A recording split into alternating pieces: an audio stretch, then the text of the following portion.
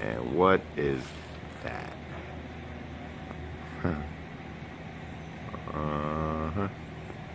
I think it's the second time that's swooped around today. And they're bigger and it's closer. There were 4 of them. Look at that. I mean, what in the world?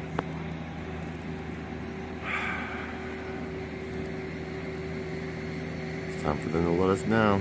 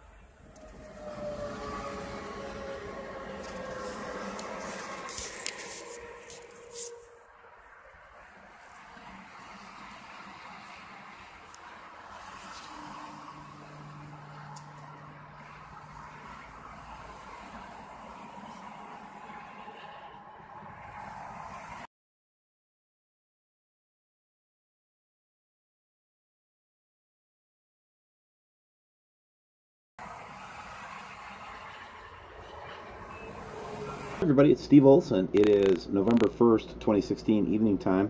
I thought I'd go through and just show a couple things tonight and, talk about a couple images that I got and then show some images at the end from October, kind of a review of some of the things we saw in the month. This is a photograph from the Midwest at 1:15 a.m. towards the east, and the reason that it's interesting is because it is a very deep red light, and the moon is actually behind the sun right now, so the moon is going to come up before the sun. So an interesting photograph. Thank you for sharing it. And again, this ominous red kind of color on the horizon. Here's one of those sneaky pictures. You look at it and you go, what the heck are they trying to tell me they're seeing in this picture? And then as you check this out, this is very strange, guys. As you zoom in on this cloud, you see this green orb, and we have been seeing this green planet reflected, and I think this is just one of those times where the lensing system was not directly blocking it off. And check out how the light actually bends around it too. Very, very interesting shot.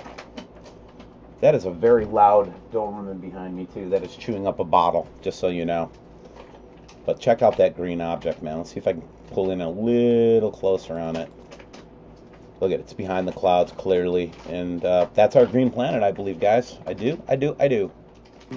Today was a big day, 11:01, in terms of chemtrailing across the Midwest United States, and I think other areas of the world too. But they were really trying to cover up several things, as we saw earlier today. But one of the things they were trying to cover up was this reverse rainbow again, guys. It was as clear as can be today. And thank you for the subscriber that sent that one in for us to look at. But that reverse rainbow indicates that it's an object up there, guys. Cameras we can access down in Antarctica rather. It's the Australian Antarctic Division. They're very generous with their footage. I'm just going to take you for a spin on 31st October 2016. Just look at it, guys. Just tell me what you're seeing here, because we're looking straight up in the sky, and I can't tell you what I'm seeing. And I've been seeing this for a long time. Check it out.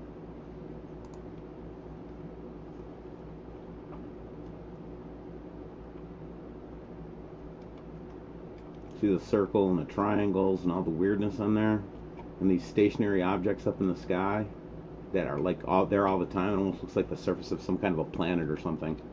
I can't tell you, man. Let's let it spin around and see if we have a clear day on the first two here. Looking at it real time with Steve Olson right now, first time. And again, oh, did you see that shadow come by? That probably was the moon. Look at that circle down in the lower middle. Unbelievable thing. I don't know what to tell you about it.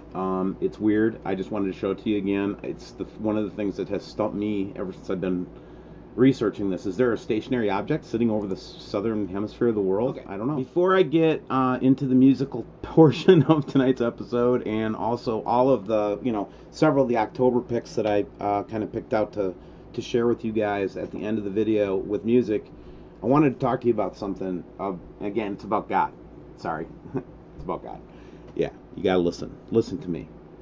A lot of you have this mistaken notion that we're talking about inmates in a prison, and that you're an inmate in a prison, that God somehow is going to pop you loose in some kind of act of great grace and mercy, which is kind of true in a way.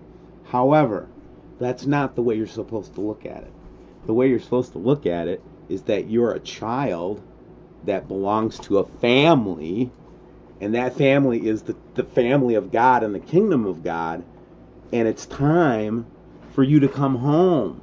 That's what the gospel's about, not about inmates or penalties or anything like that. It's your family saying, come home now. It's time to come home. Come home. Come home to Jesus. Come home to Yeshua. He'll lead you right to the Father, man. I promise you. Have a good night.